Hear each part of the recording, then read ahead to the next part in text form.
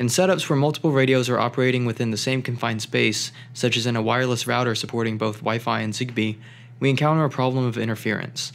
Zigbee messages will overlap with the Wi-Fi signal, hindering performance and reliability. Our solution is PTA, short for Packet Traffic Arbitration, which is a handshaking mechanism implemented through GPIOs between two radio-capable microcontrollers. The way PTA works is by a three-wire mechanism, where the slave device sends a request and optionally sends priority, to which the master device can reply with a grant, indicating that the slave device is free to send on the network.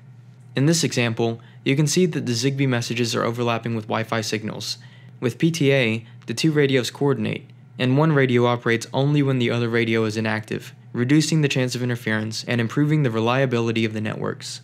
In this setup, we've connected all 20 lights and a switch to a Wi-Fi and Zigbee-enabled gateway, which is also connected to a Wi-Fi client. Wi-Fi throughput is represented by the speedometer on screen. With PTA off and the Wi-Fi device transmitting, the Zigbee gateway has a much harder time receiving messages from the switches. You can see this in the speed at which the lights respond.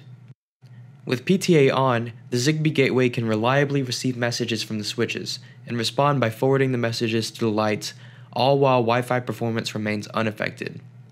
To learn more about PTA and coexistence, visit scilabs.com.